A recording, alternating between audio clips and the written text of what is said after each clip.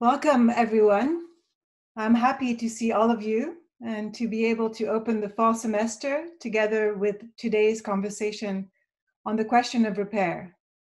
Welcome to Site and History, the first in a series of discussions that will continue throughout the academic year as part of our collective efforts to acknowledge and uncover the history of Columbia University's colonialist and discriminatory practices against Black, Indigenous, and people of color.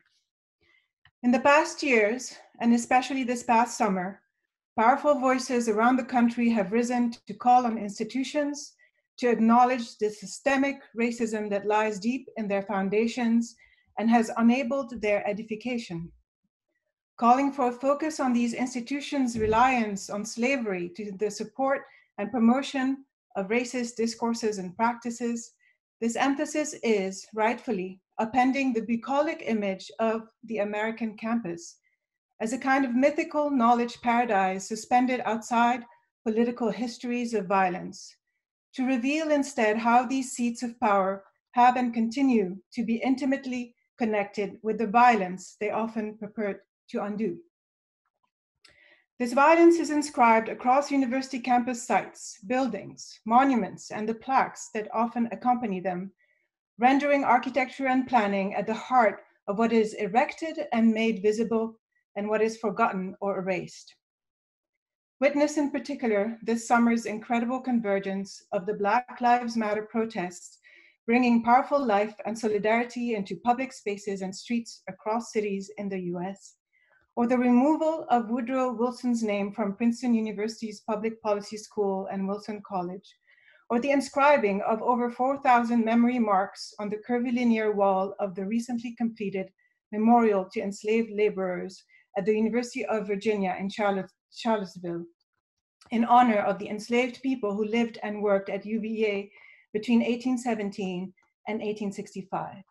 Designed by Mi Jin Yoon and Eric Howler in collaboration with Mabel Wilson and many other voices, some of whom will come together here at GSAPP on October 8th to share more about this incredible journey of the making of the project.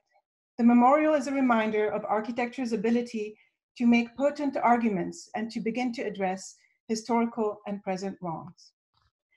I also want to acknowledge that today is September 11th, a day inscribed in our collective trauma memory. As we remember the tragic attacks and the loss of life that happened 19 years ago, we are also reminded of how, in the aftermath of 9/11, architecture was collectively mobilized and seen as a symbolic power with the potential to produce meaning and clarity.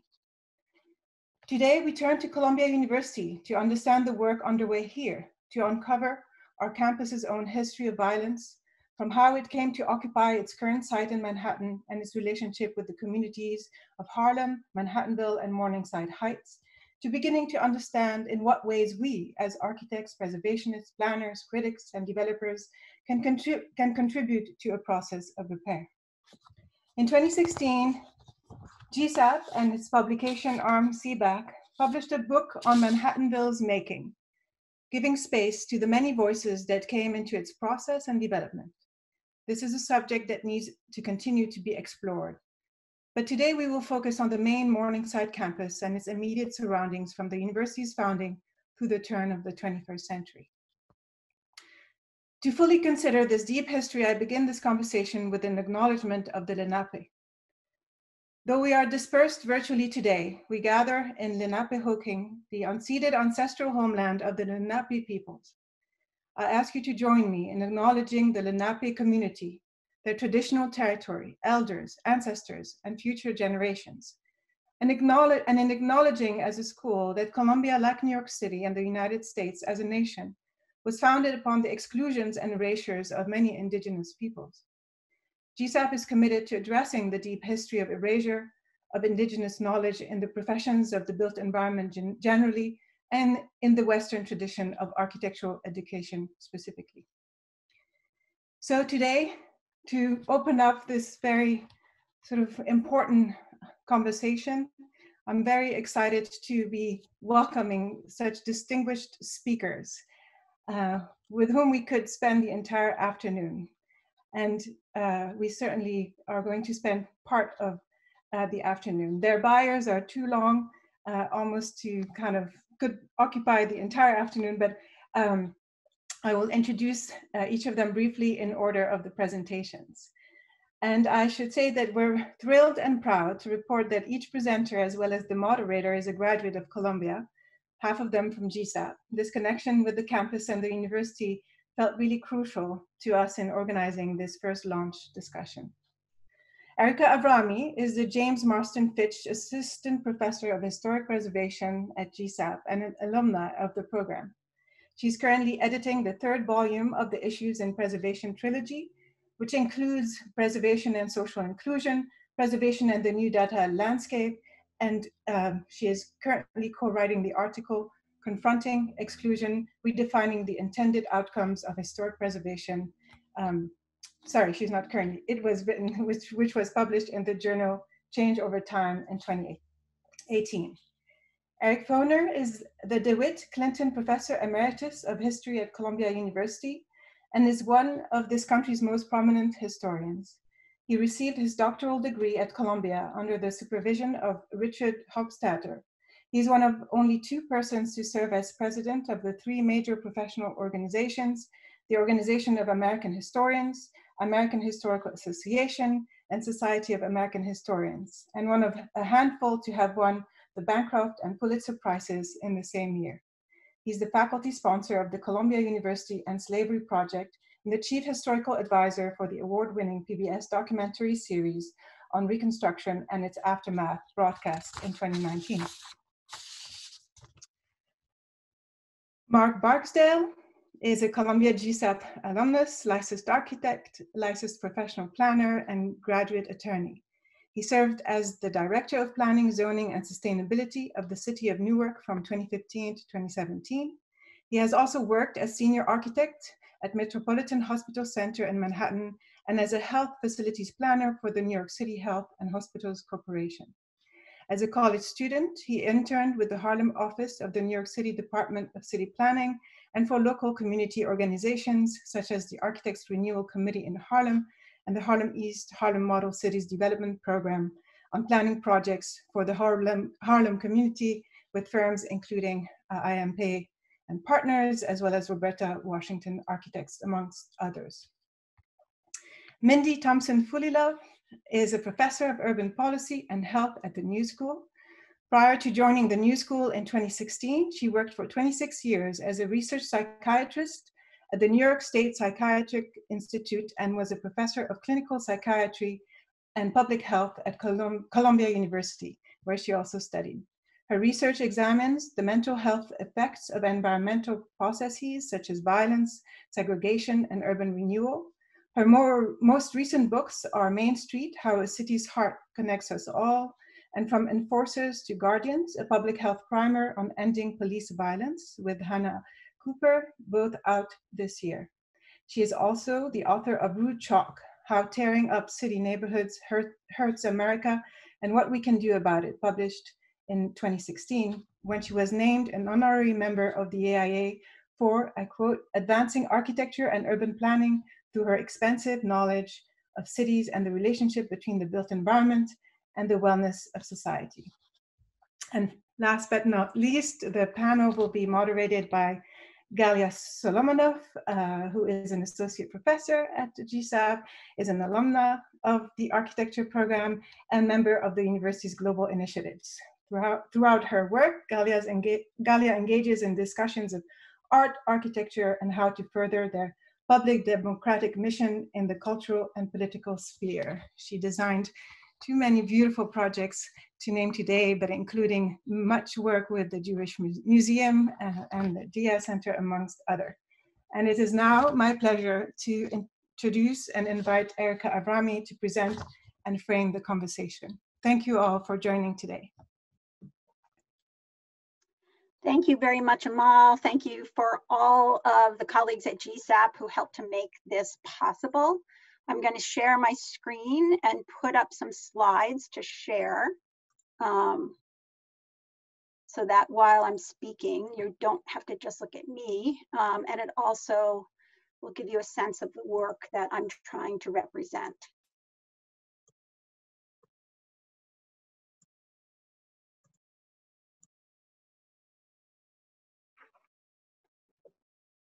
Can everyone see my screen? Yes, okay. So I want to make a few comments before I speak about this work. First, I want to challenge common perceptions about the work of historic preservation.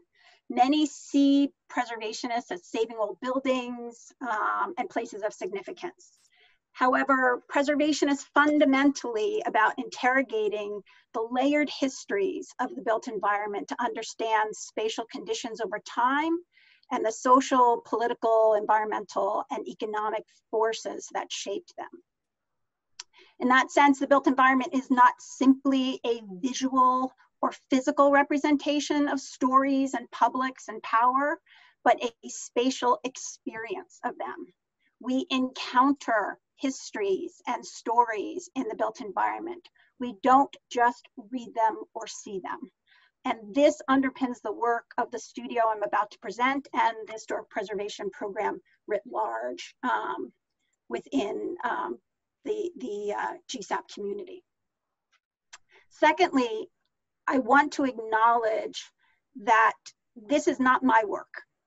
This is just a fraction of the work of 25 historic preservation students in their spring 2019 studio.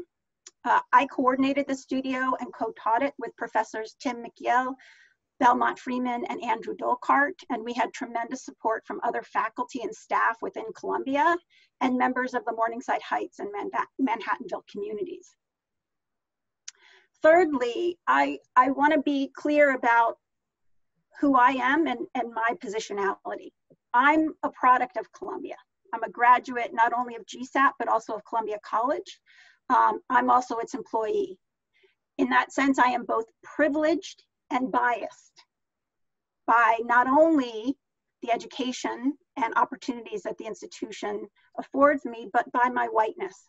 But I developed this studio and asked students to think critically about Columbia's past and creatively about its future, because I believe that this kind of deep interrogation of the past and a reckoning with its implications can lead us to a more just institution and a more just spatial environment. So most of you probably know that the occupation of Morningside Heights by institutions. The dean has already spoken about the fact that we are, as an institution, on what were traditionally Lenape lands, unceded Lenape lands. But once institutions started to take root within the Morningside Plateau, New York Hospital's Bloomingdale Asylum was the first to establish a space and claim space in Morningside Heights. St. John the Divine followed, St. Luke's Hospital, Riverside Church was part of those early institutions establishing and claiming space within Morningside Heights. And of course, Columbia University. This is the rendering of McKim-Mead-White's master plan. Columbia was moving its campus from downtown. It made the decision in 1893 to move to this northern area of Morningside Heights. And it originally purchased the property between 116th and 120th Street. And actually, in the foreground of this image, you can see remnants of the Bloomingdale Asylum. As the population of the area grew with the institutional development as well as industrial development to the north in Manhattanville, so did the built environment and so did the footprint of the built environment. We see the IRT coming in 1904, and the institutions continued to grow around that rail line. We also saw an expansion of residential properties within the neighborhood. On the left, you can see 1905, just a few residential buildings. By 1916 on the right, we've seen a significant expansion of residential properties in the area. Now, as institutions developed in size and prestige in the next decades, more students and faculty were attracted to the area. And you can see here on the right, a list of the primary institutions that were occupying space around 1920. These institutions went on to form an organization called Morningside Heights Incorporated, whose mission was a long-range, imaginative, and bold plan for community development that would be organized. The community would be spiritual, cultural, and an intellectual center of the world. And so began this collaboration, this somewhat complicit collaboration to valorize the role of institutions within the Morningside Heights area, so as to ensure the development and the ongoing development of these institutions for their educational, spiritual, and cultural purposes. In this process, they further solidified the idea of the Acropolis. And it was in fact when St. John the Divine was being developed that this Morningside Heights area first got coined as the Acropolis.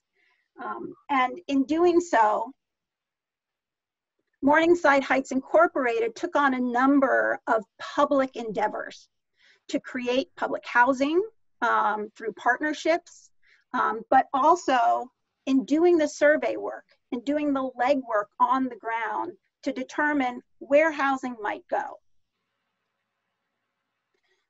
As a result, between 1950 and the current day, we saw a significant expansion not only of the footprint of those institutions, but also of New York City Housing Authority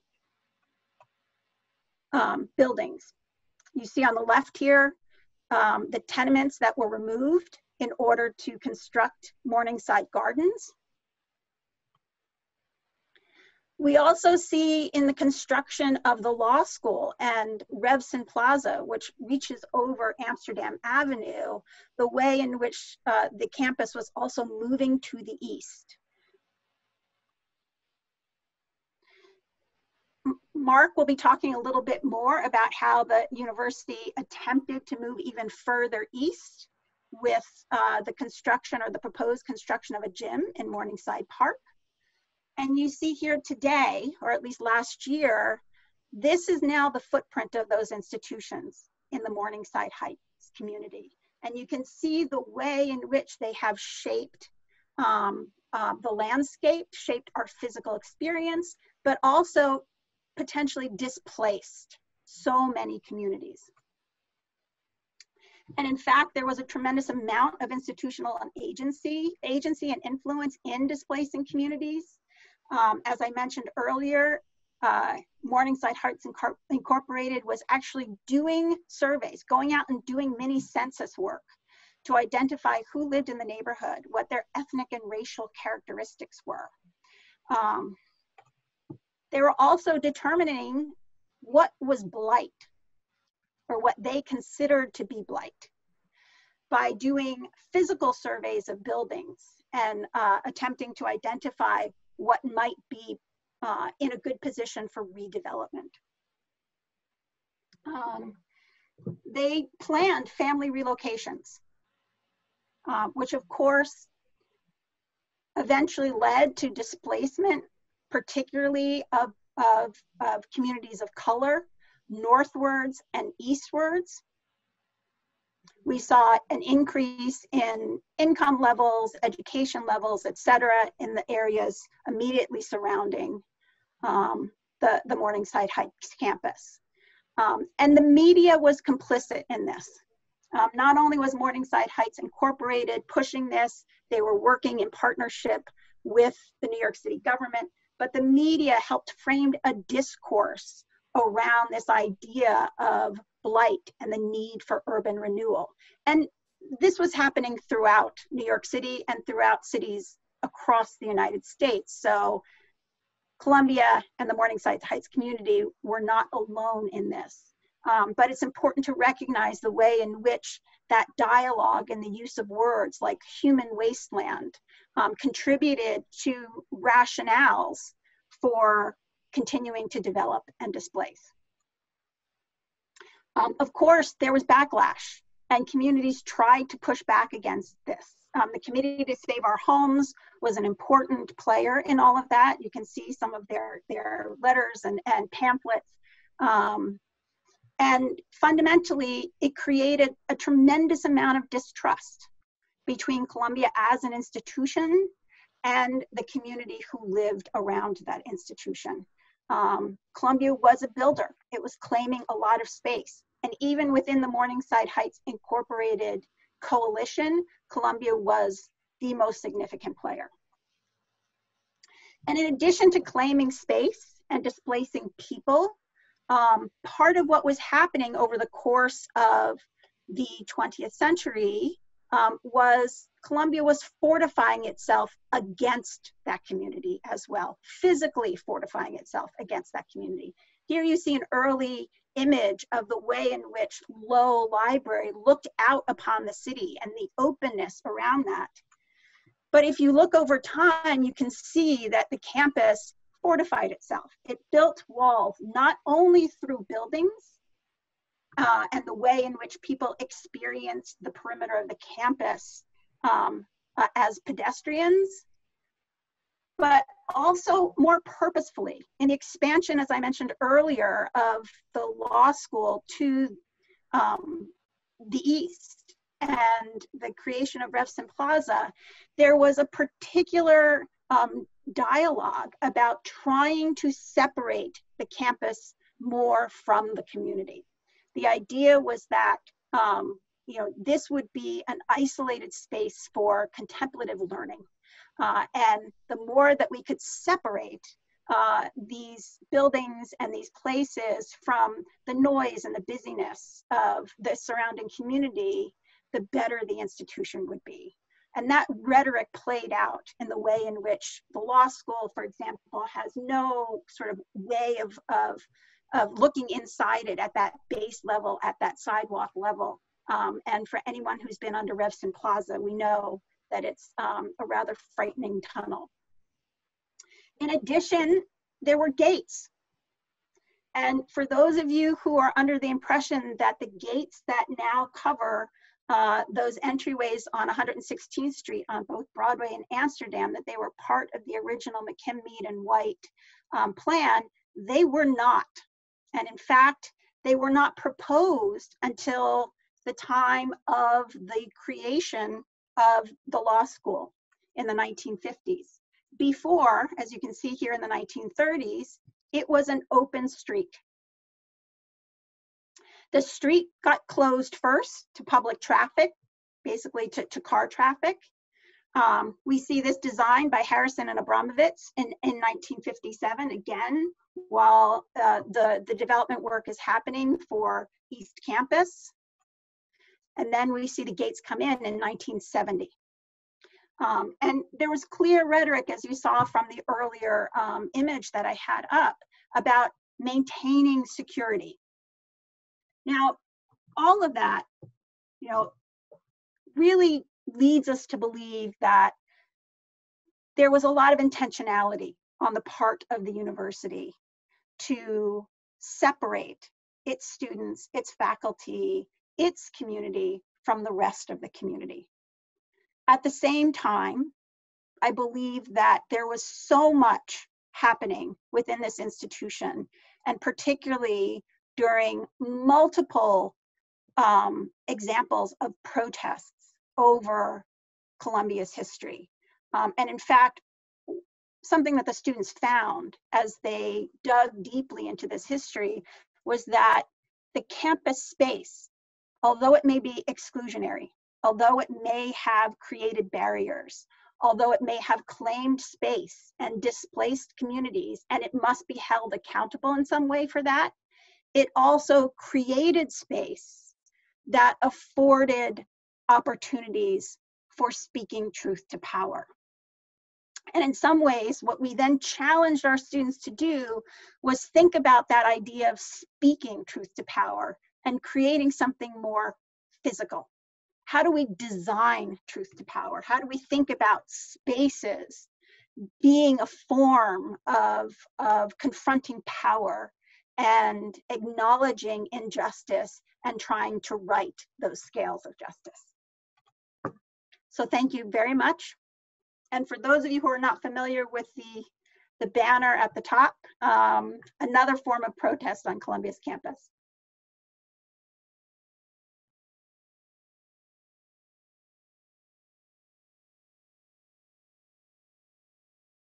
Professor Foner? Yes, I want to thank my colleagues and friends in the School of Architecture and Urban Planning, everything, for inviting me to take part in this discussion here. I'm retired, actually, so I don't get to Columbia either physically or virtually all that much anymore. Like my predecessor here, I'm a Columbia product. I was an undergraduate and graduate student here. I taught elsewhere for a while. Then I came back and was a professor in the history department for many years. So Columbia certainly has shaped my education and academic career. What I want to talk about today is a little earlier, I guess, than what we just heard about, even earlier than the move up to Morningside Heights in the 1880s and 90s. Columbia's deep history in connection with slavery, anti-slavery, and what we call the Columbia and Slavery Project, which was initiated a few years ago with, I have to say, the support, financial and otherwise, of President Bollinger and his office.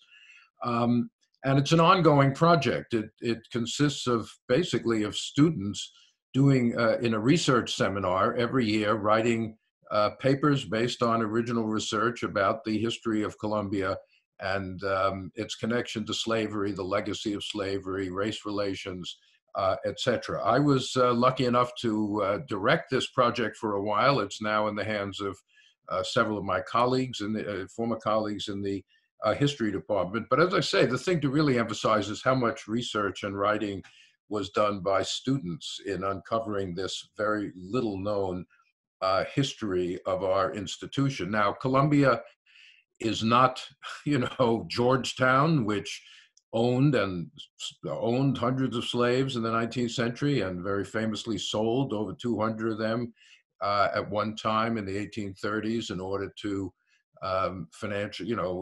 stabilize their finances.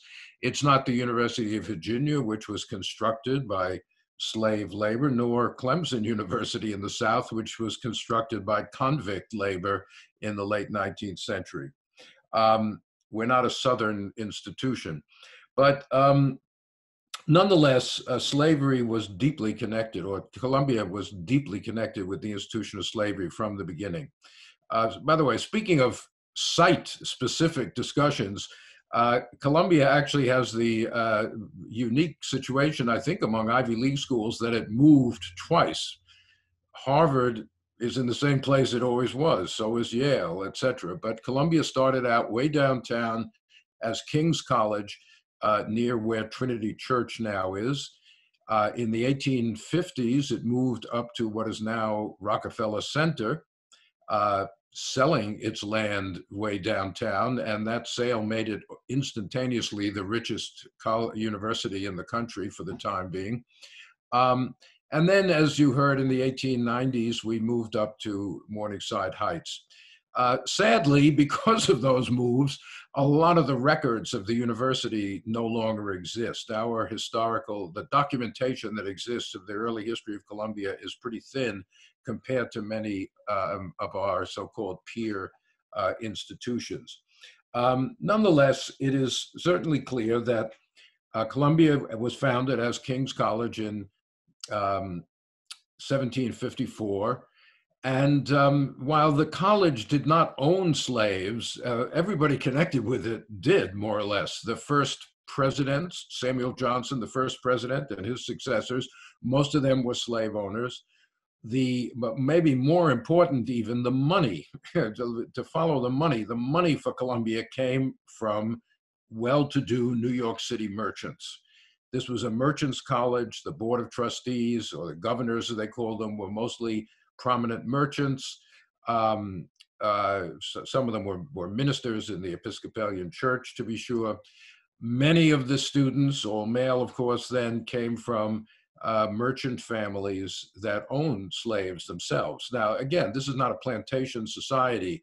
Those who owned slaves generally owned household, people who labored in their households, a few slaves, but they were all familiar with the institution of slavery. Slavery was a major factor in the economy of New York City into the late 18th century. At the time of the American Revolution, the population of New York City was about 19,000, of which 3,000 were slave laborers, mostly working, as I said, in people's homes, but there were farms in New York City too, and there were slaves working on many of these farms as well. But the main point is this was a commercial city, and its commerce was basically with the West Indies.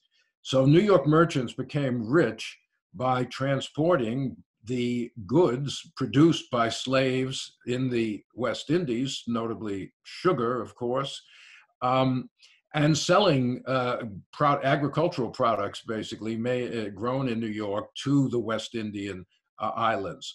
Some of them were also involved in the Atlantic slave trade. There were some governors or trustees of Columbia who were slave traders, and there are now online. There's now online information about all these slave voyages, and some Columbia figures pop up as owners of some of these ships.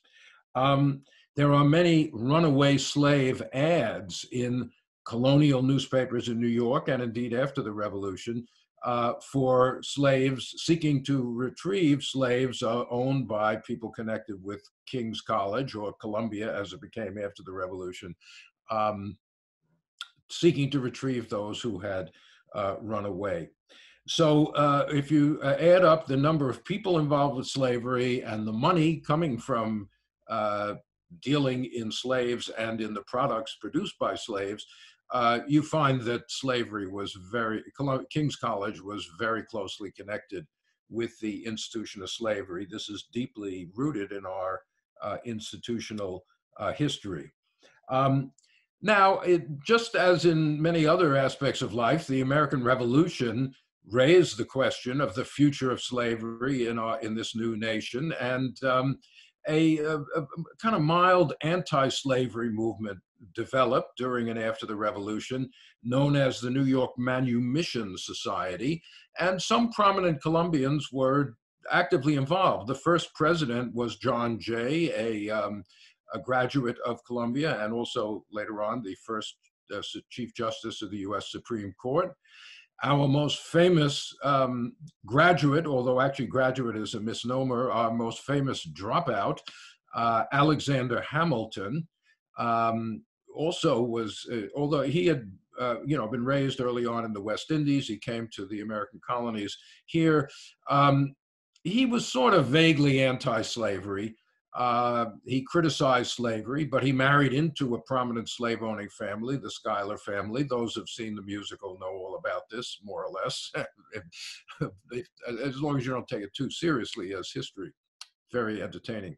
But anyway, Hamilton was also a figure in the Manumission Society, and the Manumission Society encouraged slave owners to voluntarily free their slaves in New York City, which many of them did. And it pressed for a law, which was eventually passed in 1799, for the gradual abolition of slavery in New York State. It was very gradual. New York didn't completely rid itself of slavery until 1827. And so even into the early 19th century, there are Columbia professors, Columbia trustees, who owned a few slaves, although slavery declines pretty rapidly in New York, but from the 1790s onwards. The Manumission Society is sometimes considered kind of lacking in backbone compared to the more radical anti-slavery movement of the 1820s, 30s, 40s, etc. But actually, they did some very valuable things. They set up the African free schools to educate people who had become free. They said, well, you can't just free people who were denied education and leave it at that. So they put in money to try to educate African Americans in New York City. They monitored the implementation of the gradual emancipation law, and when some slave owners in the city tried to violate the law by shipping slaves out of state to be sold, which was against the law, they stepped in to try to stop it.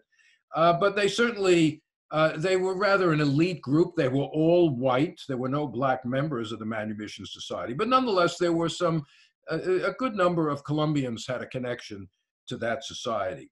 If you want a more radical kind of anti-slavery, you won't find it at Columbia.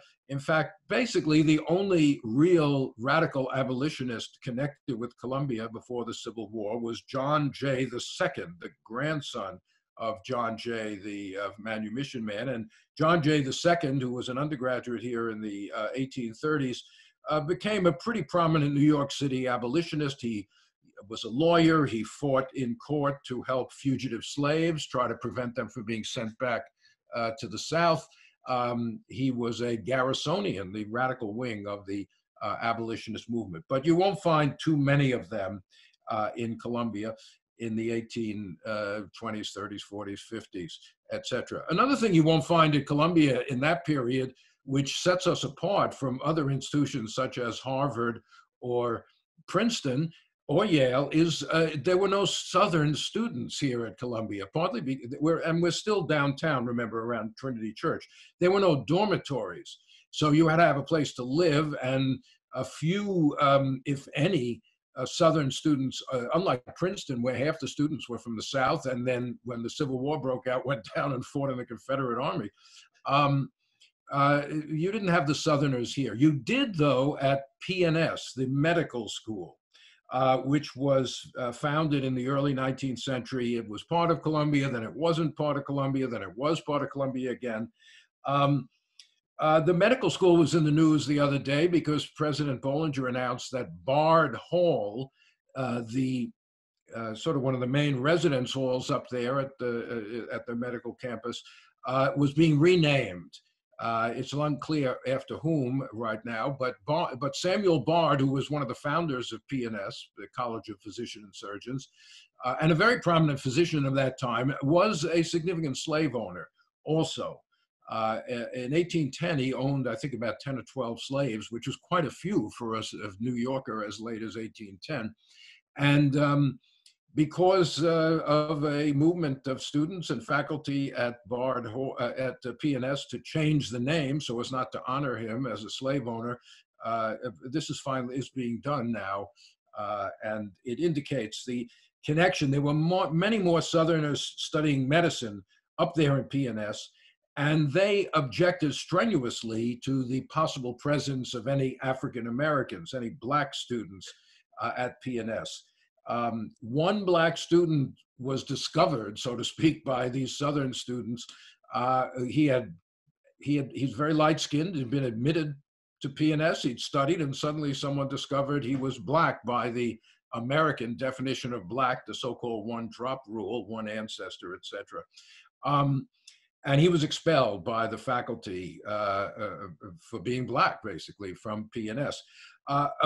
Three or four black students were admitted to PNS, and in fact graduated in the 1830s. Why were they there? Well, the reason is they were being trained to be doctors in order to go to Liberia, which had been set up by the American Colonization Society as a place that emancipated slaves would either would voluntarily or forcibly go once they were free. And these three or four black students were forced to sign an agreement that after they graduated, they would leave the country. That was the only basis on which they could get an education. And a couple of them did. One refused when he graduated. Therefore, his degree was rescinded or not bestowed. But he did remain in New York City as a kind of physician after that. So of course, there were no black students at Columbia College at that time. In fact, Columbia would be one of the last of the Ivy League schools to have any black students. Unlike some of the others who had a handful before the Civil War, Columbia didn't have any. and a student from Liberia was admitted to what they called the School of Mines in the 1870s. It was sort of like an engineering school. But as far as I can tell, the first African American student at Columbia College was in the early, around 1906 or 7, and very much later than Harvard or Dartmouth or places like that. But a lot earlier than Princeton, I do have to say. I think in Princeton, the first one's from the 1940s. After the Civil War, of course, now during the Civil War, Columbia sided with the Union. The president of Columbia was a strong advocate of emancipation of the slaves. Columbia became a target. By this time, we're up there around 50th Street, or where Rockefeller Center is now. The New York City draft riot of 1963, the mob, mostly Irish immigrants, resentful of the draft and resentful of Black people who they blamed for the war, they burned the Colored Orphan Asylum, which was at 43rd and 5th. Fortunately, the children were evacuated before the building was burned. And then they made their way up about 7 or 8 more blocks to try to attack Columbia. The president of Columbia rapidly got a Roman Catholic priest to come and address the rioters and tell them to go home, which they did, fortunately for Columbia. But Columbia was associated with the Union war effort, in other words. It was associated with emancipation at this point. It was associated with raising Black soldiers to fight in the Civil War. After the war, however, it went back to its normal status of having little or nothing to do with African-American New Yorkers. And I'm going to stop in a minute because one could go on and on about this, but I do want to make the point, as I said, that even though Columbia was very late to admit Black students as undergraduates, it was actually very open in the early 20th century to African-American graduate students. If you look at the Black intelligentsia, the academic intelligentsia of, let's say, the 1920s and 30s, a lot of them got their degrees at Columbia, PhD degrees. And Teachers College here trained a lot of Black students to go out and become teachers. So it's a kind of funny thing of exclusion at the undergraduate level, but a certain openness, much greater openness than many other northern universities at the graduate level. The only other thing that I want to mention is, and you heard this in the previous speaker, is Columbia's long, fraught relationship with the community around it. You heard about its move uptown. You heard about the efforts to sort of get rid of quote unquote slums and this sort of thing. Certainly in the 1950s, there was a strong sentiment among the trustees to move Columbia altogether to Westchester County because the surrounding neighborhood, with migration from the South and from Puerto Rico, the surrounding neighborhood was becoming racially and ethnically undesirable as far as the leaders of the university were concerned. Columbia did not move to Westchester, thankfully, but it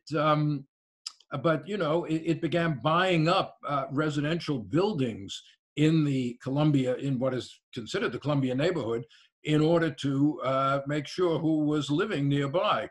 And as you heard, it began expanding eastward toward Harlem. This eventually culminated in the student uprising of 1968, one of whose demands was to stop building a gymnasium in which this university was going to be building in Morningside Park there, which is a public space, of course, but was going to be a private gymnasium with a small, separate, and very unequal little gym in the bottom for community residents.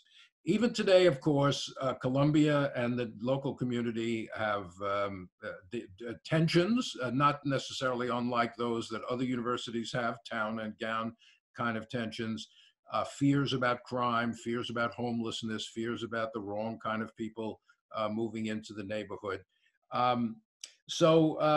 Let me just stop by saying that those who want to pursue this history more, I direct you or commend you to look at the website. Just Google Columbia University and slavery, and you will find a much longer report that I wrote. You will find papers written by some of these undergraduate students. You will find videos that they created, and you know, and it's a very good project, and it is still going strong. And as I say, to their credit, it still is getting support from the administration, from the president, even if some of its findings do not show the university in the most flattering light. So thank you for listening, and I will stop there. Thank you so much. Mark? Can you see me? Can you hear me? Yes, we can. Yep. Great. Thank you.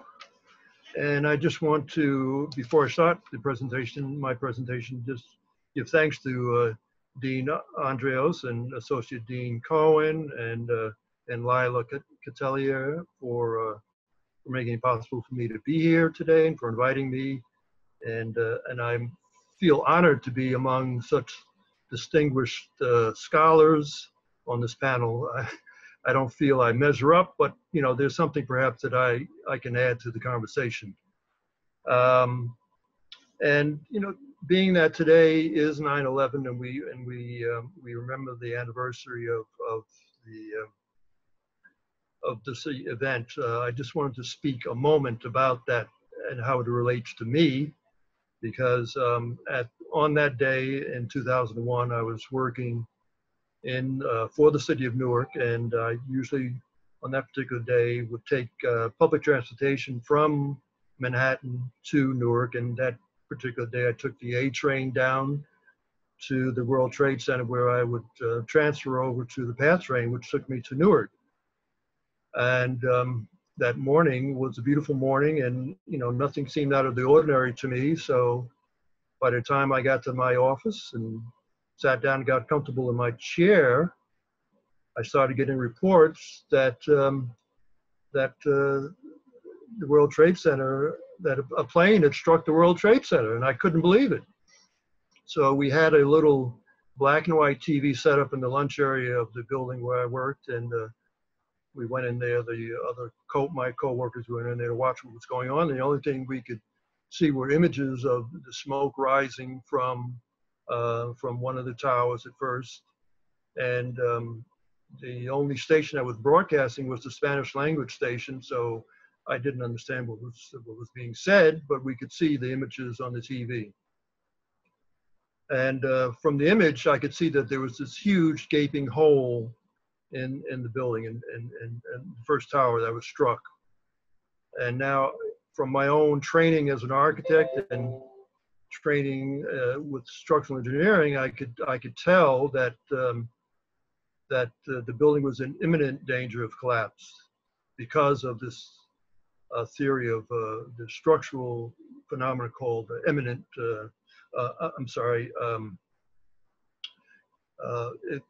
Anyway, it was an eccentric load applied to the building because of this hole. So I could tell that there was going to be a huge amount of structural damage to the building, and I could tell that there was going to be some damage that could result in collapse of the building.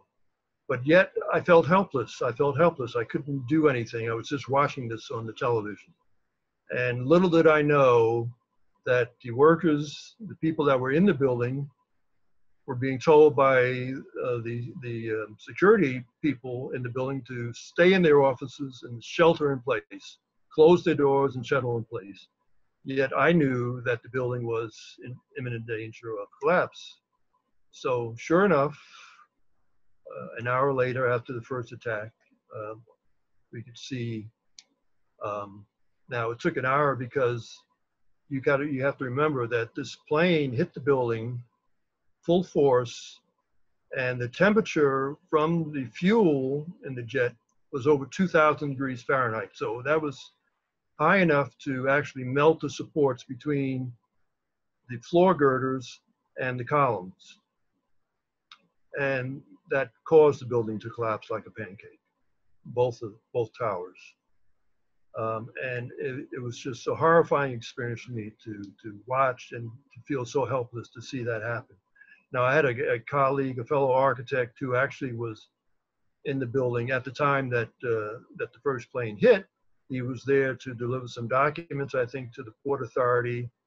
And so he delivered the documents, and as he was walking out the building, bodies were falling from the sky. And a body actually fell and hit the ground right next to him, still strapped into the airline seat. And that just completely freaked him out. So today will always have special meaning to me. You know, it's more than just an event that we read about in history books or watch on TV. It's a very personal thing to me to survived it and to be here today to talk about that. So now, today I want to actually discuss 3 questions as part of my presentation. By the way, before I start that, I just wanted to challenge Professor Foner just a little bit because he mentioned how Columbia, or King's College at the time when it was founded, was all white, and he mentioned Alexander Hamilton and the New York Manumission Society being all white. But we know that Alexander Hamilton, his mother was a mixed race woman. And so by the definition of the one drop rule, he would actually be considered black. So he may be considered the first black student for King's College, Columbia University, and Manumission Society. So we can maybe debate about that, but you know, I think, you know, using that one drop rule definition, he may actually have been the first black student at King's College. So now I'm going to switch over to my presentation. If I can just do this.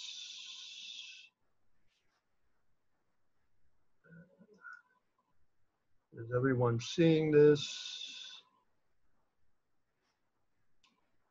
And I need to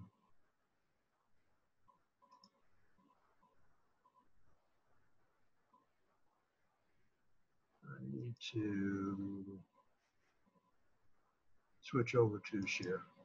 Okay. So today, are you still hearing me? Can you still see me? Yep, perfect. Great. Okay.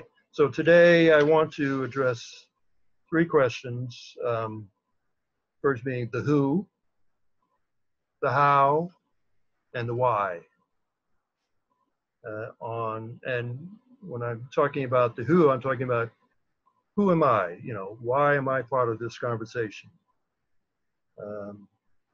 Now on the surface, we can say that I am, you know, a double degree alumnus of GSAPP. I'm a licensed architect, and I'm a licensed professional planner, and the former director of planning for the largest city in New Jersey. The how I want to talk about is how did, and we've talked about this in Erica's presentation a bit, and also Professor Foner's presentation about how Columbia University ended up being in Morningside Heights. So that has been covered, so I may just add a little bit more to that. And then the why. Why are we here? Why am I here today? Why are we here today? So, excuse me.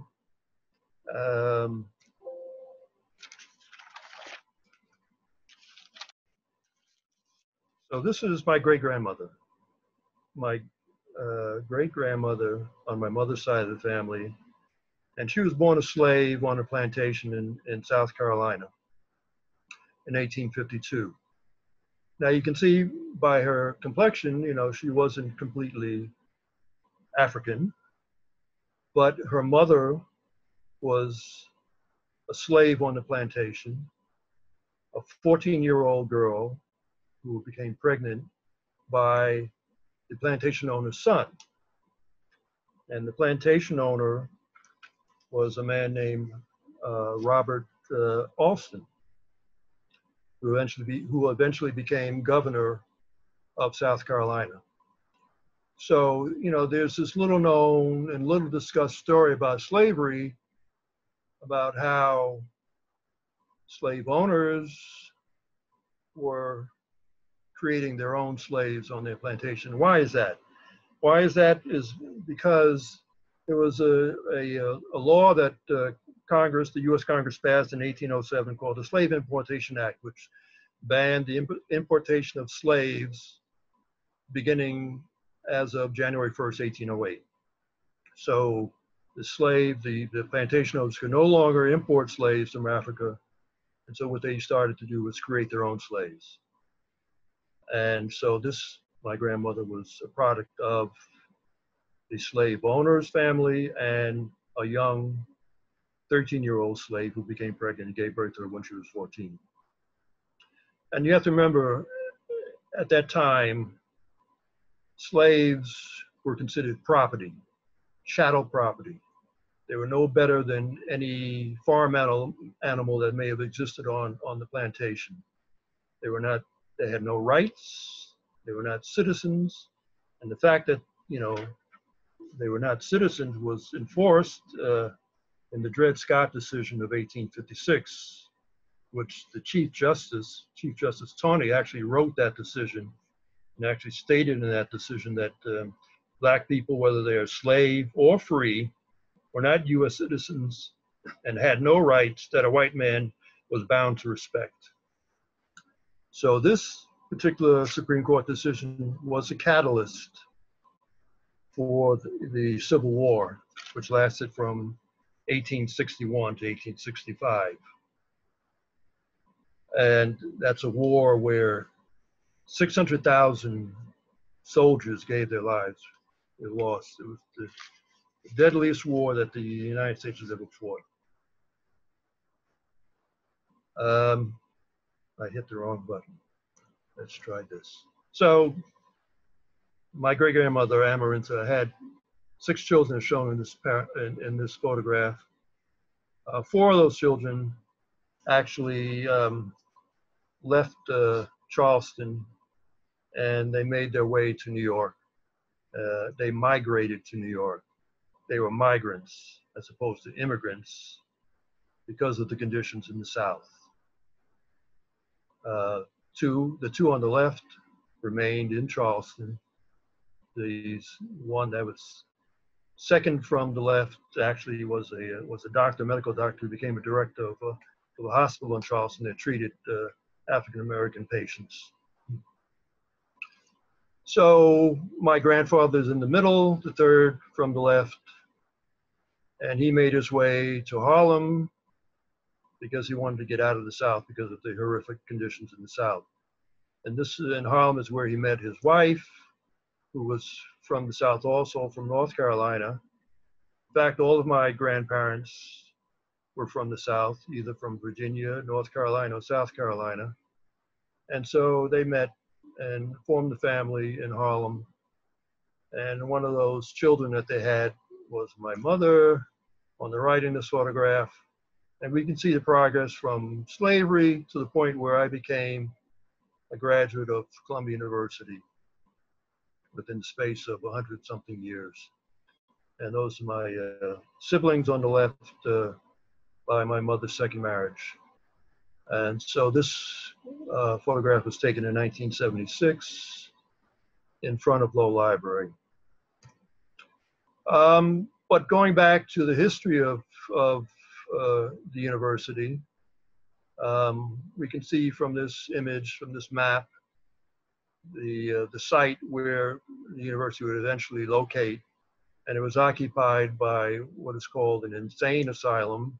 We don't use that terminology anymore, but it was the Bloomingdale Insane Asylum, and that actually is the site where the library was built. And we can see that the area around was pretty much vacant.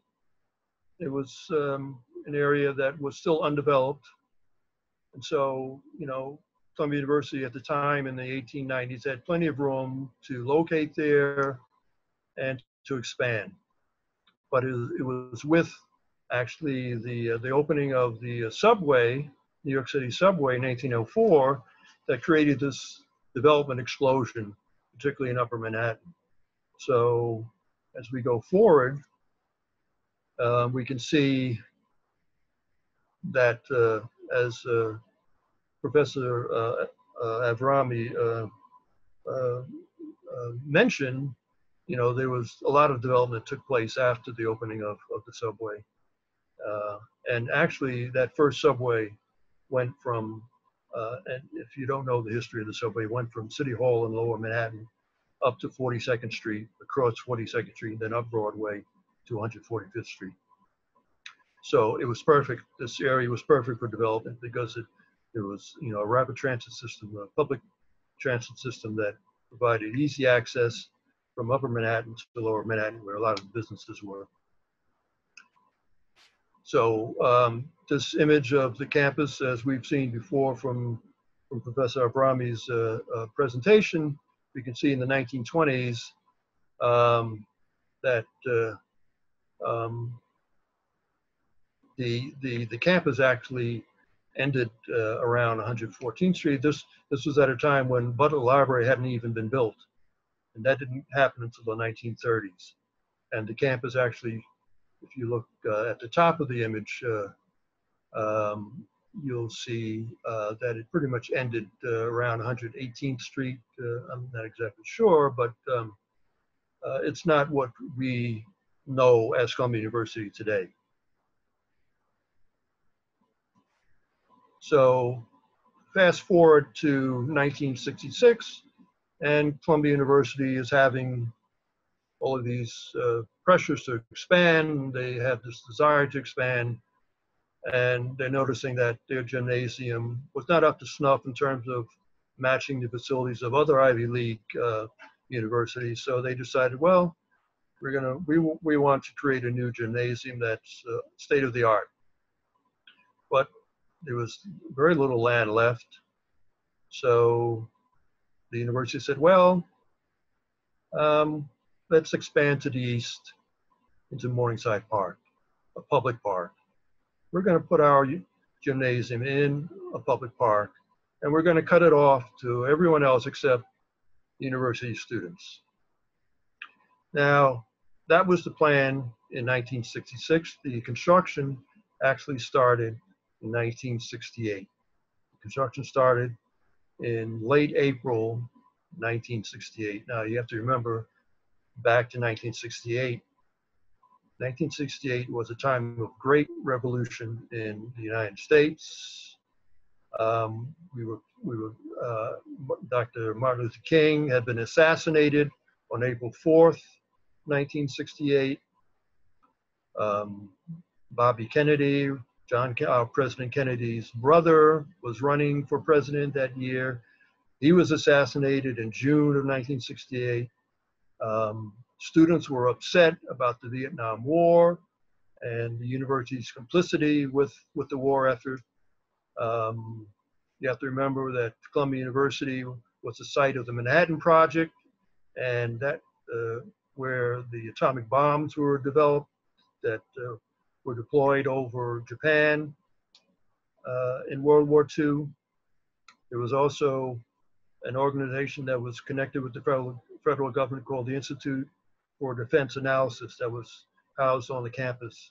And so the students, you know, when the Black students, particularly on campus, discovered that the construction on this gymnasium was starting in late April, and that community residents wouldn't be allowed to use the gymnasium, they took to the campus and demonstrated to the point where they actually took over Hamilton Hall. And so a lot of the white students also were sympathetic, and they came and occupied the hall also, but they had a larger agenda more than just a gymnasium, and the attempt by the university to take over part of this public park for a private gymnasium. So the white students on campus wanted to expand the conversation to also the Vietnam War, which was going on at the time, and wanted to protest the Vietnam War as well as the gymnasium. And so it was a compromise made between the Black students and the white students, where the Black students said, okay, well, we're going to continue occupying Hamilton Hall, and the white students agreed to go and occupy Low Library. So there was a split, but eventually students on campus eventually ended up occupying, I think, at least 5 buildings on campus. Hamilton, Low, Fairweather, and Ferris Booth Hall, which is now, I think, Lerner Hall, the Student Activities Center, and I think there was maybe one other building. And those protests on campus shut down the entire university. And we can see on the right this poster that was handed out to rally students to protest the construction of this gym, and which eventually, and it was it was a play on words because Jim Crow was an acronym for the segregation laws that were in place in the United States during the period between Plessy versus Ferguson and Brown versus Board of Education decision. So they were known as Jim Crow laws, and I think maybe even during Reconstruction, I think Professor Foner can probably expand on the definition of Jim Crow. But anyway, it was a play on words, and so but it catalyzed the students, and it was the reason why there were so many protests on campus. And eventually, as the construction started, students attempted to tear the fence down at the construction site in late April. The first demonstration started on April 23rd, and by as we can see here, they were occupying the buildings. They had completely taken over Hamilton Hall. They had taken over the dean's office in Hamilton Hall, and they were also occupying Low Library. That was, a time of revolution that perhaps students today don't have a complete comprehension of. But 1968 was also the year of the Democratic Convention in Chicago, and the birth of Students for Democratic Society, SDS, and the Weather Underground, a lot of other revolutionary groups among students. And it was not just at Columbia, but Columbia catalyzed protests among students at universities all across the country, including Berkeley and California. So what happened? They were there in the hall, occupying Hamilton Hall, and they were there for a week. And finally, the university said, "We've had enough." So the university decided to call in the police. And over 1,000 police showed up on the campus on April 30th to make arrests. Over 700 students were arrested. But, and we can see local community people and people who were in support of the demonstrations were there at the construction site to stop the construction from going forward. So as a result of all the demonstrations, with the students, the university administration negotiated with the students and the community, and they came to a resolution where they would stop the construction of the gymnasium. But we can see in this photograph, there are still scars in the park from where, on the left, where the construction had actually been started. So this is part of the reason why I'm here today to talk about that history. But another reason is because of Dr. King, and his assassination made the university have a conversation among itself. What are we doing, and how can we answer to Dr. King's legacy in the United States? So as a result of Dr. King's assassination, the university opened up and became more diverse in terms of its student body. And I guess I was a beneficiary of that in 1973 when I became a student at Columbia. But the other reason why I'm here today also is to remember George Floyd and how he catalyzed demonstrations and protests all across the United States as a result of his murder. And so it was because of him that we're having a conversation today and why I'm here. And there are many other people like me who could be here, but fortunately the university decided that, you know, I would be the one to talk about some of this history and why we're having this conversation today. So I'd like to thank you, thank everyone for putting up with me for these few minutes to talk a little bit about the university and its history in terms of the tension it's had with the community. I also, you know, wanted to mention that as an undergrad, I worked for an organization called the Architects Renewal Committee in Harlem. I did a lot in terms of planning work for the community. I also worked for the Harlem East Harlem Model Cities program, which did some planning work also for the community.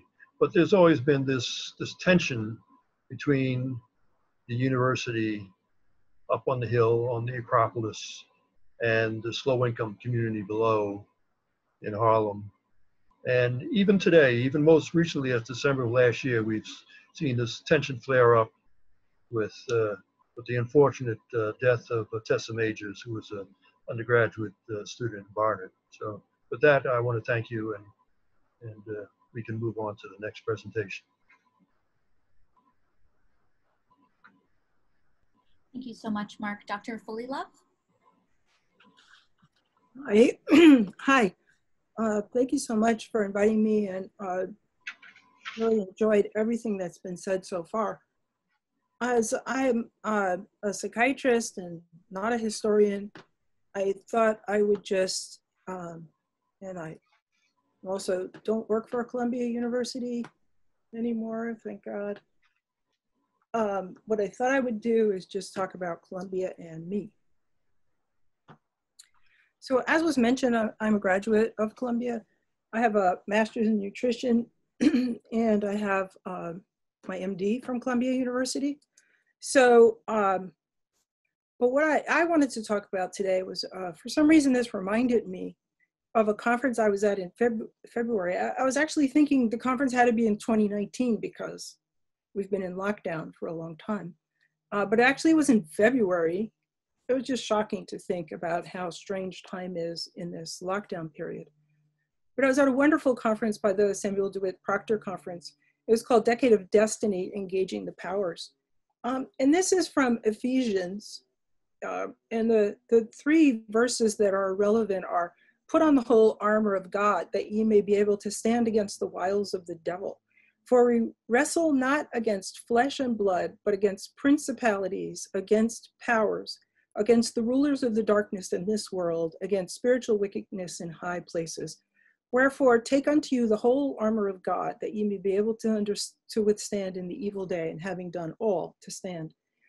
The conference was a wonderful time to engage with very senior Black clergy, some of whom I've known for many years, and to really understand how they thought about this.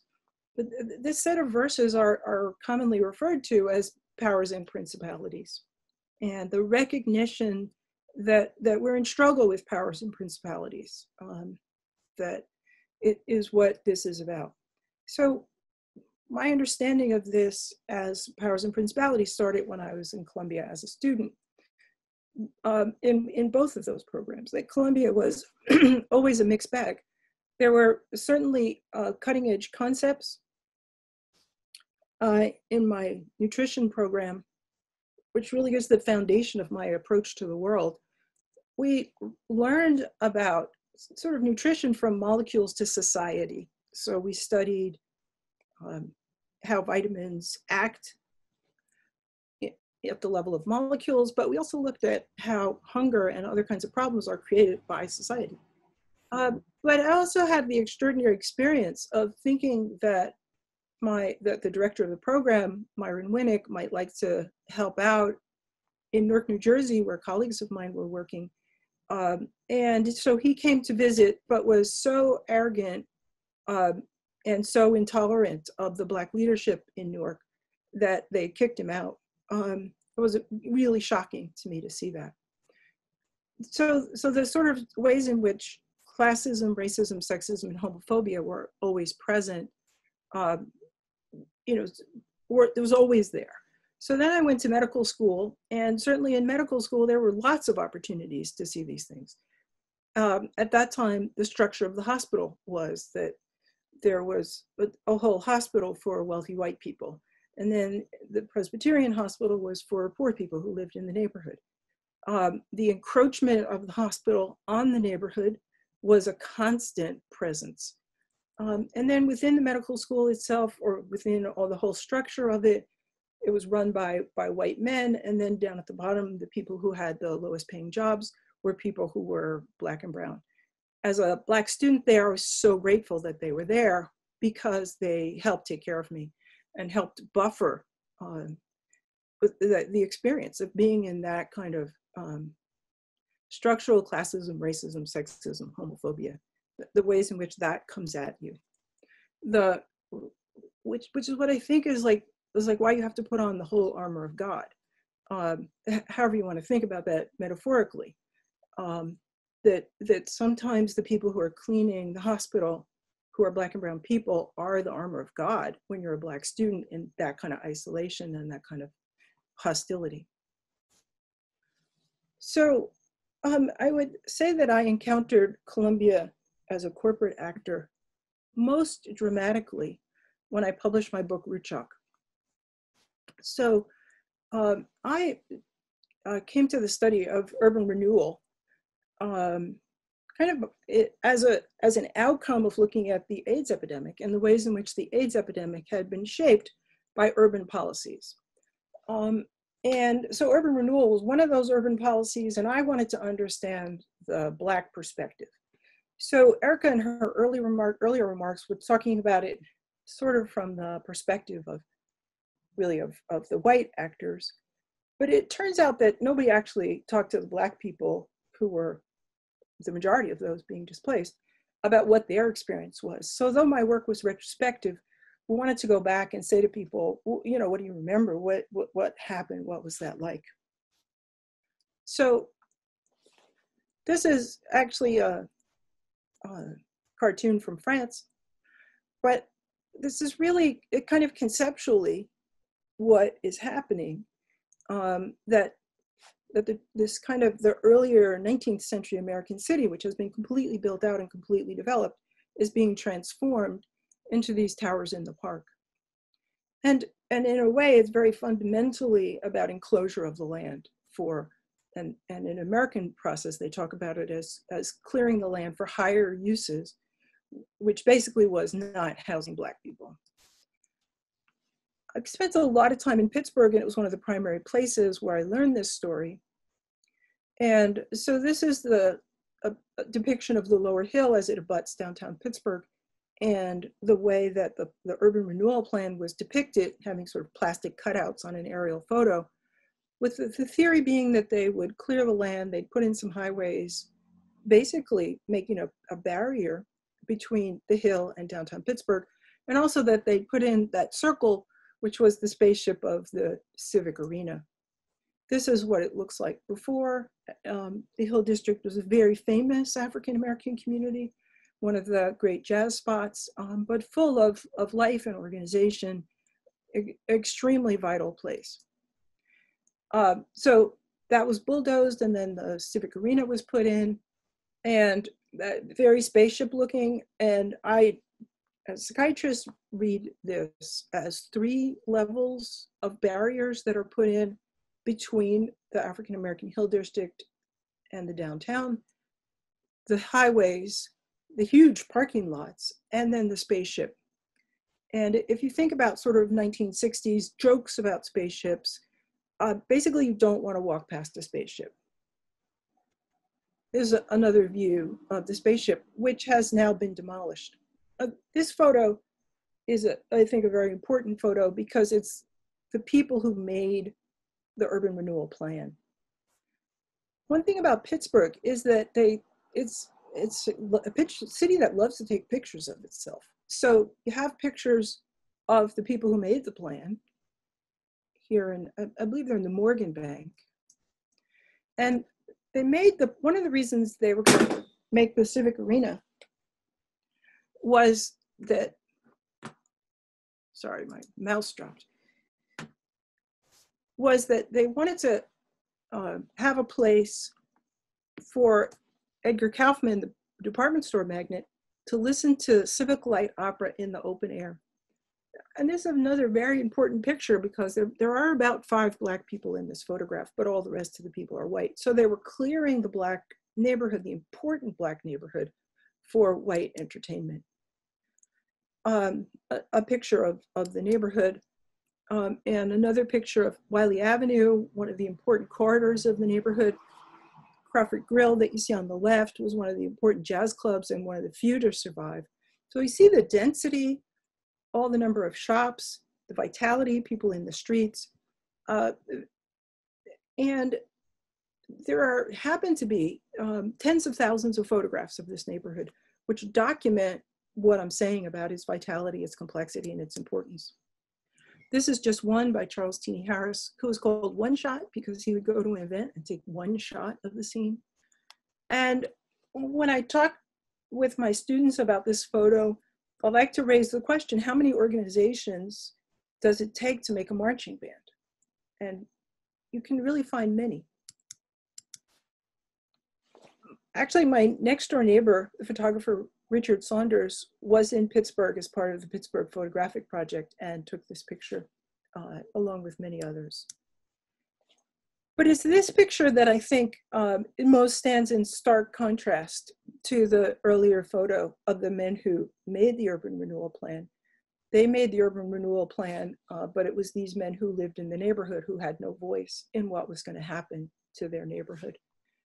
So this is a sort of how do you read a street scene and what do you know about a neighborhood from seeing that people can sit on the street and play checkers and other people can stand around and watch this sort of theater of the open air. I mean, for one thing, you know that there's not COVID, but for another thing, you know that there's peace and safety. This is another photo that I think is of fundamental importance for understanding what was going on in the Hill District. So this photo was taken by Esther Bubley, also of the Pittsburgh Photographic Project, at Hill House. And the importance of such a moment of quiet learning is that just as it takes many organizations to make a marching band, it takes many organizations to create quiet learning, and they have to be on the same page. So this is testimony to the nature of the neighborhood, which outsiders were saying was blighted and was a slum. I've come to think that we ought not to ever say blight again. We ought to call it the B word, and we ought never say slum. We ought to say the S word, just as we now say the N word. That they ought to be considered as equally defamatory and chased out of the language.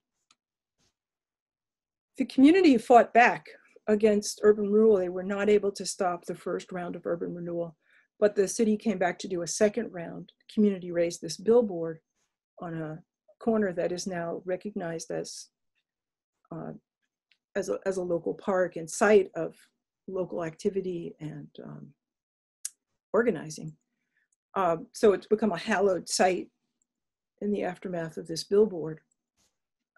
So the community learned from what happened to them, the many, many, many losses that were incurred because of urban renewal.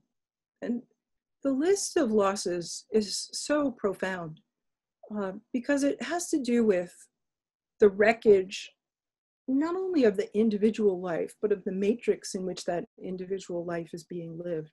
That matrix of the many organizations on the same page that have created the calm for learning.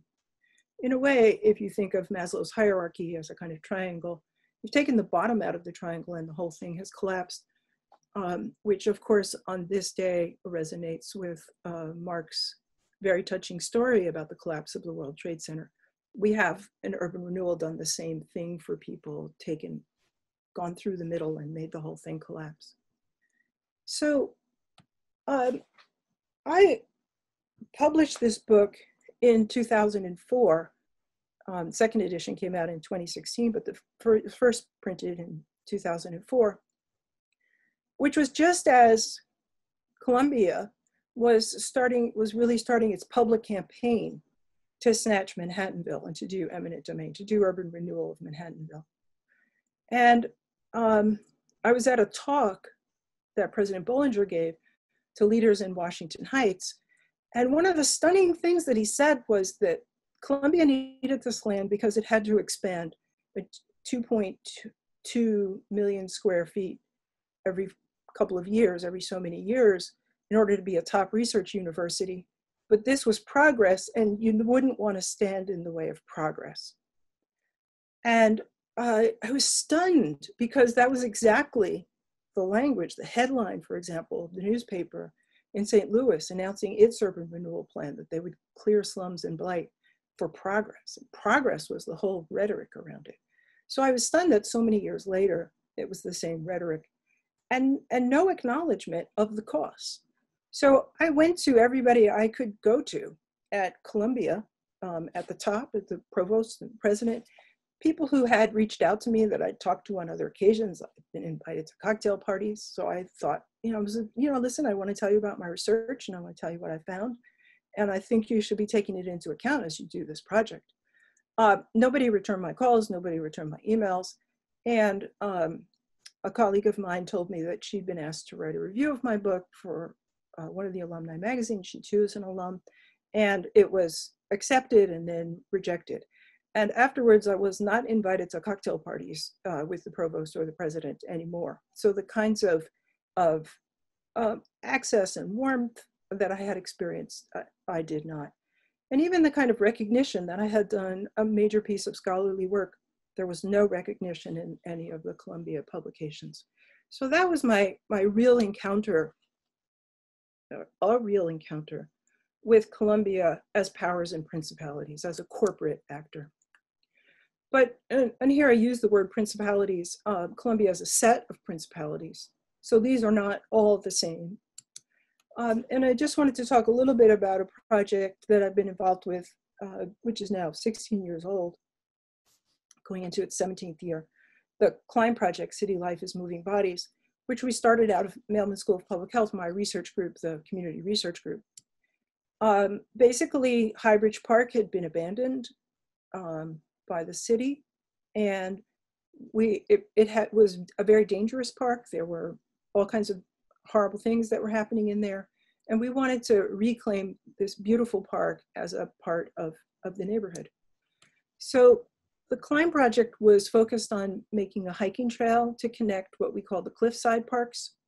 So this includes Morningside Park, St. Nicholas Park, Jackie Robinson Park, and Highbridge Park. This was the map that Marshall Brown, urban architect and designer, Marshall Brown made for us when we started the project.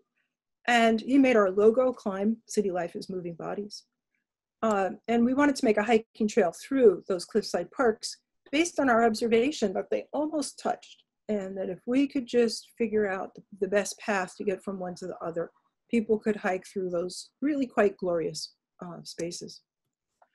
So our project is called Hike the Heights and has focused for the past 16 years on an annual party in the parks on the first Saturday of the month.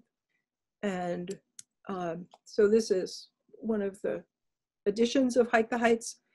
My daughter Molly is hiking with kids who are coming up the path to the party in Highbridge Park. They're in Highbridge Park for the party.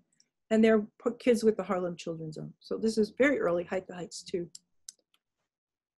One of the things was that one of our graduate students had the idea that our trail looked a bit like a giraffe. And so the giraffe became our spirit animal and continues to be our spirit animal. And during this advocacy for the parks, much has happened, much investment. So in 2005, you see a photograph by Rod Wallace, what the park looked like at that time when we were starting. And in 2011, as the investment was coming in to reopen the Highbridge, what was starting to happen in terms of the reclaiming and the reopening of the park. And we are very proud to have been part of this reanimation, rebirth of these parks and to have helped advocate for what is now about $150 million of investment in that area. And this was very much done with the support of a wide array of projects at Columbia University Mailman School of Public Health. So the Center for Children's Environmental Health was a crucial early supporter. And Bruce Link, who had a Center for Youth Violence Prevention, was a crucial supporter for a number of years. The students have been very active in keeping this project going and did practicum where they ran the project. So without Mailman School of Public Health as an advocate for this, we would not have been able to do this work. So the Principality of Mailman School of Public Health and then its kind of sub-fiefdoms were active in this way of being good neighbors. So the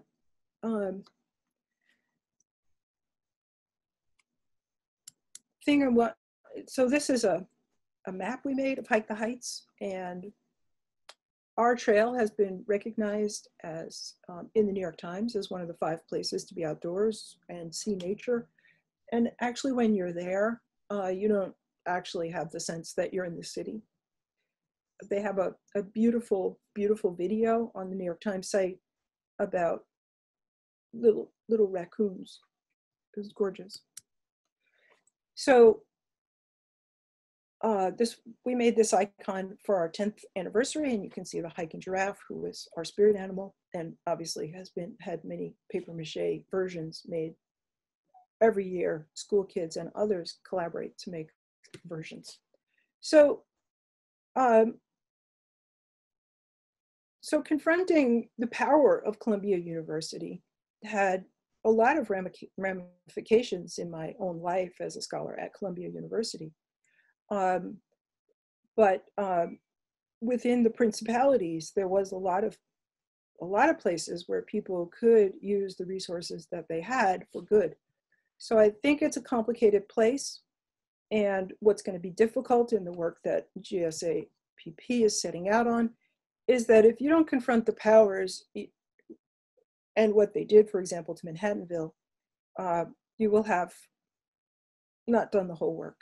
But if you confront the powers, it may be very costly. So in this moment, especially on today, as we think about 9/11, I'd like to leave you with this photo that we took in the park, because we have a massive attack on love coming from the President of the United States, who is every day doing something to increase fear and to increase hatred and to increase racism. And so as a social psychiatrist, I believe that it's incumbent on every organization, including the GSAPP, including Columbia University, every organization, whatever we succeeded at or failed at in the past, in this moment, to think, how do we turn on the love and confront the fear so that the United States can have sound conversations about the huge crises that face us, which include not only racism, but obviously ecological catastrophe.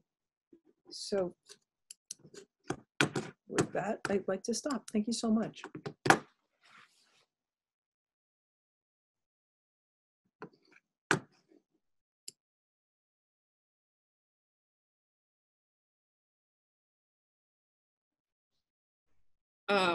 Amazing presentations by all of you, Erica, Eric, Mark, Mindy, and Amal. Thank you so much for your presentations. And if I may, I will call you by your first name. There are some very interesting questions, and I have my own, but I thought that I would go through some of the questions. The first one is addressed to Professor Foner, and it's from Professor Jorge Otero Pailos. Regarding the renaming of Columbia facilities, have there been any discussions about John Jay Dining Hall? Can you speak more about how your project rethinks our relationship to this historical figure, who are part of being regent of Columbia College, president of Manu Mission Society, was also a slave owner?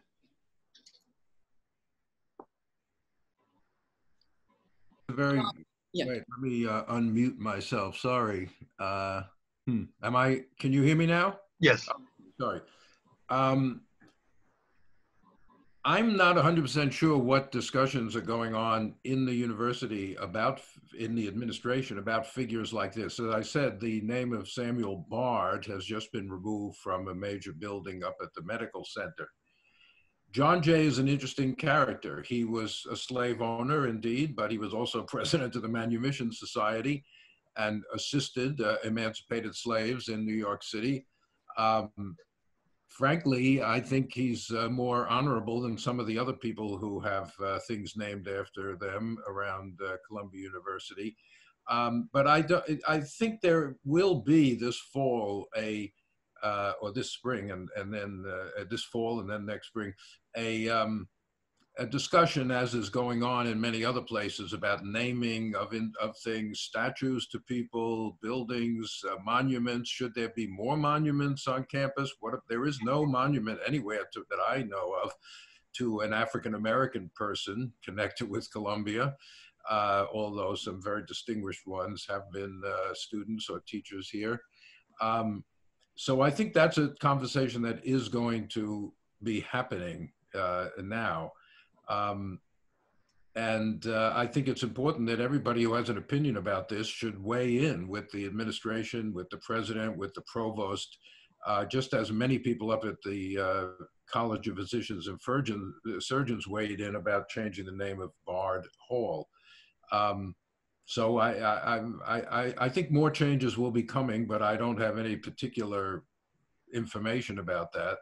And I would love to see a little monument to John Jay II, as I said, the only true abolitionist who was an active Columbian before the Civil War. So John Jay Hall is really about his grandfather, but maybe we can do something for John Jay II in that context also. Thank you.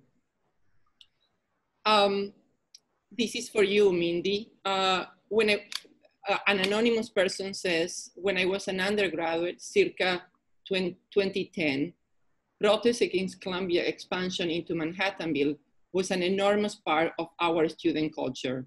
My peers who organized these protests have grown to become important activists in the realms of immigration, police brutality, and land use. Thank you, Dr. Fullilove, for bringing this comment up. Why did GSAPP well, this is not a question for you, but for GSAPP actually. Why did GSAPP recent book on Manhattanville campus completely dismiss this dissent? I would like to ask you, Mindy, if you'd like to comment on this comment. Yeah, of course, I don't know anything about why the GSAPP book didn't comment on the dissent. The dissent was very important. And the dissent was really a coalition between community activists and student activists on campus. I really appreciate the point that acting against Columbia taught people how to take on other issues. And the powers are very much united. The people who are on the board of Columbia University are on the boards of lots of other important corporations, and they're political figures. So the powers that run Columbia are also the powers that are running the nation and making immigration policy, making police brutality policy. So taking on Columbia teaches us about taking on the powers and principalities. And so I think what is important is the advice that the Black ministers were helping me understand at the conference in February, which is put on the whole armor of God when you're going to do it. Thank you. I wonder if, Erica, you want to comment on this topic too. So I will say that students in our studio did also look at Manhattanville and the way in which that the claiming of space within Manhattanville, not only in our recent history, but also going back to the mid 20th century for sure, was problematic. I mean, it as you saw from some of the protest posters and things, this was I have to defer to Mindy's, words on this. This was root shock. This was an uprooting of a community, and that the institution chose to repeat that in some way with the expansion northwards and the creation of the Manhattanville campus is troubling as someone who's both a preservationist and an urban planner. I also take Mindy's point about the danger of me saying that. I'm a not yet tenured faculty member, and I fully recognize that me saying this puts me in a vulnerable position. But as I mentioned at the early part of our conversation, I think if we don't reckon with this, if we don't put it out there and talk about it as a way to work toward more just solutions, we will continue to repeat the past. Well, I think not only that, I think Mindy's point is that confronting the power of Columbia is the only way to be a full person within Columbia. If it's like, if we don't, then we are failing our mission statement of being part of this community and furthering this community. I wonder if anyone else wants to comment on that point, or if I should go to the next question that is also about Manhattanville. The next question, I think probably Mark, you can comment on this. On the Manhattanville side, Columbia used eminent domain to also take hold of the McDonald's site in 125th Street, designating it as a new site for the Columbia Secondary School. In 2019, it was made public that Columbia was designing a hotel faculty housing on that site. To my knowledge, there have barely been any protests regarding this move, university-wide. Why don't we see protests anymore? Can you talk about the difference in the mood from 1968 to now in terms of like speculating why you think that protests, student protests, namely Columbia student protests, have shifted? Well, as I said, in 1968, it was more than just about Columbia occupying a public park for the private gymnasium. There were also other issues that were involved, and it was just after the assassination of Dr. Martin Luther King, and it was also during the period of the Vietnam War when students were afraid that they may be drafted and their own, objections to fighting in a war that some considered to be unjust. So we haven't seen that kind of protest on campus where students actually took over the entire campus and shut it down. And I neglected to mention that one of those buildings that was taken over by the students in 1968 was Avery Hall. So the architecture students were very much a part of the protests and demonstrations. But I was part of a group of architects called Arch 527 that actually tried to get a contract under the Manhattanville project. I have to be, honest in saying that we saw this as an opportunity, being that we were local architects and that the university had actually negotiated a community benefits agreement with the community that said that the university would hire local people. But then when this group of architects I was associated with approached the university to say, we would be interested in working on the design of this new campus, the university said, "Oh no, you don't count. You're professional, so we don't really think of you as being part of the community benefits agreement." So I don't know, the specifics of what's happening with the McDonald's site and the hotel, but the kind of attitude that the university has had is is carried over from 1968 to Manhattanville and even beyond.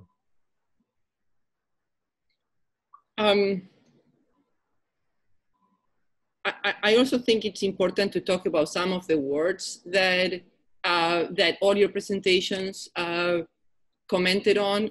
The use of the word blighted, slum, the use of the word progress, the contrast between ways of seeing new buildings and ways of describing existing conditions. I'm also would like to throw into our conversation the real estate term, the best, was the highest and best use, which is usually associated, and it's something that as architects are told often, that we need to aim to the highest and best use. And of course, this is not related to community or any kind of democratic ideals, but is highest and best use as it appears in a spreadsheet of cost calculations. And so I would like, from your point of view in the different disciplines, can you comment further on the use of these words? Yeah, I can definitely comment on that. You know, when I began my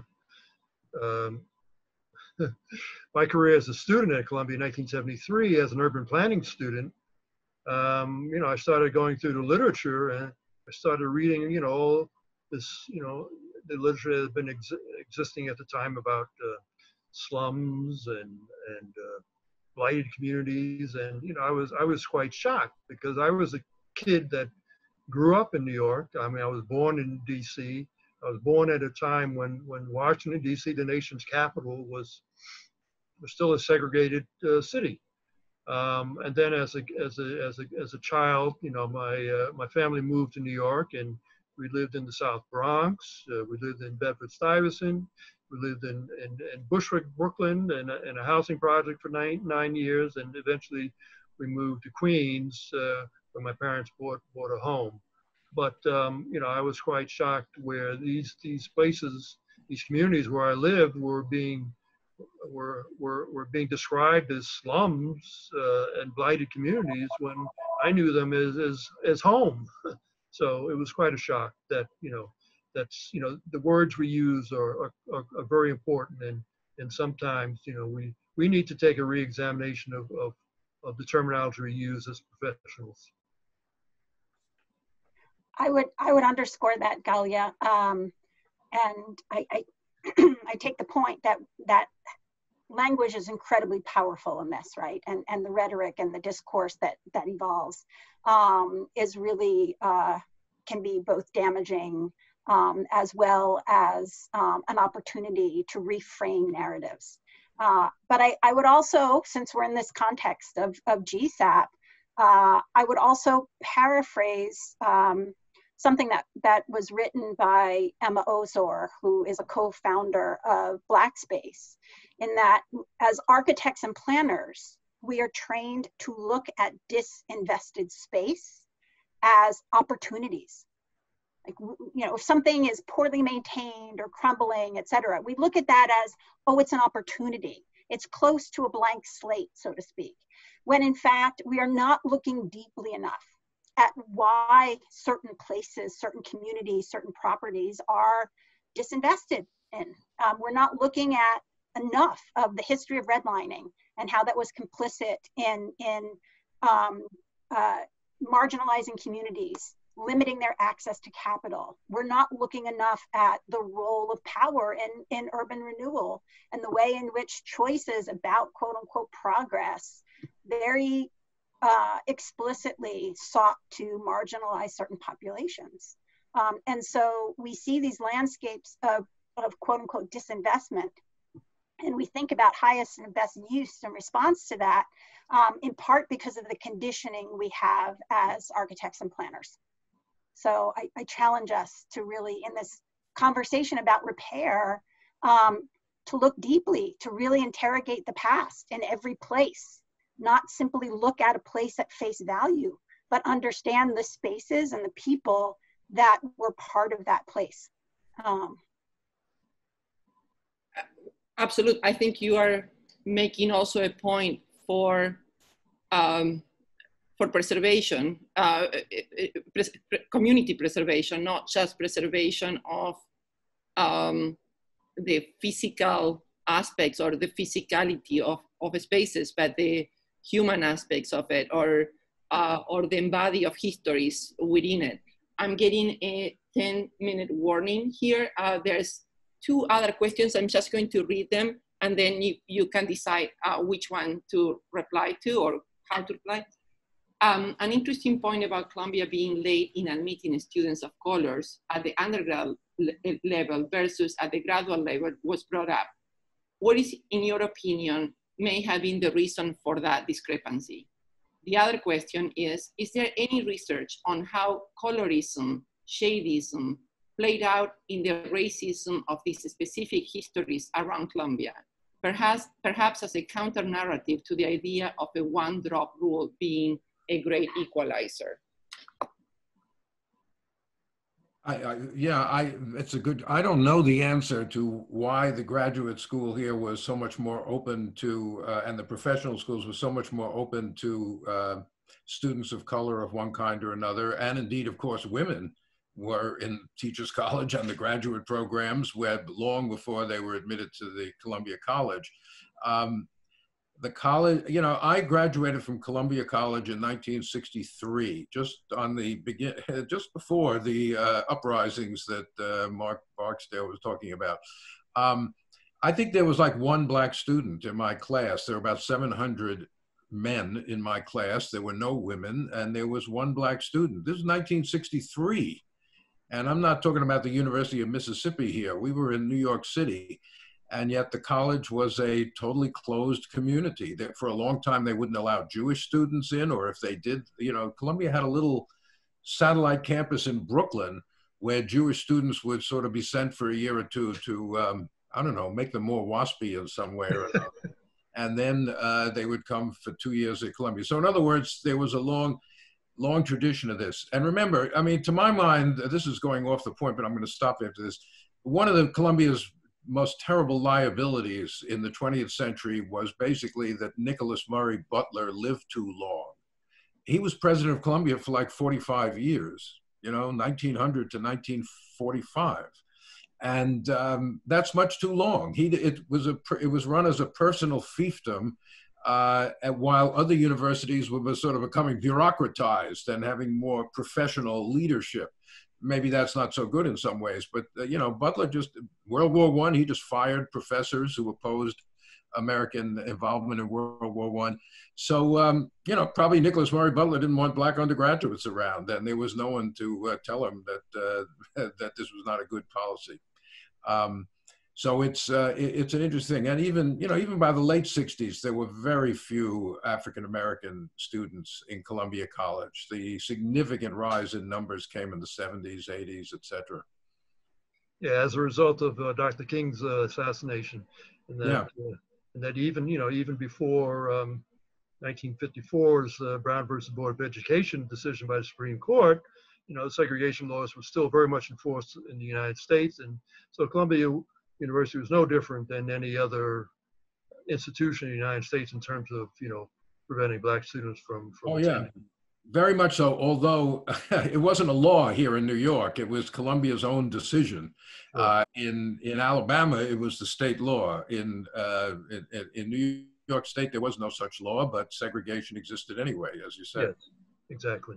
Yeah, just to echo what Mark is saying, and also, at the medical school, there might have been some, but there weren't many. It was really 1 or 2 black students a year until after 1970, when the American Association of Medical Colleges decided that they would go for population parity and instituted a program. And then Columbia got in line after that. So when I started in 1974, there were 7 black students in my class. So that was more than the 1 or 2, but the numbers were not substantial. And still to this day, the number of minority medical students are very low. in the world, in the American world. But it all happened as a result of Dr. King's assassination, where the university decided to have this conversation with itself and decided to open up its enrollment and admissions process to be more diverse, let's put it that way. Well, it's possible, not that that's not a terrible moment, but it comes in a decade of 15 years, right? Dr. King starts the Montgomery bus boycott, or is part of starting the Montgomery bus boycott, December 1st, 1955. So there's been an arc of this organizing all around the country. So we don't want to isolate that moment. No, but his assassination was a catalytic event that really similar, to George Floyd's death in May this year, that just sparked a lot of changes among institutions within the United States. Or it's like the forest fires, where a spark fell in Yes. an ecosystem that was ready to burn. Yes. Well, thank you very much. I think that these are grave things, and it's been there's a lot of work to do, obviously, in mending our histories and mending and bringing more love into the politics, and politics in making politics a more harmonious and welcoming environment for all. I thank you very much in the name of the students. Please know that this is something that the students, a conversation that the students requested to have, and something that may continue in the classroom. And we thank you, and we may come back to you with more thoughts in the near future. Thank you so much for today. Thank you. Yeah, you're welcome. Thank you.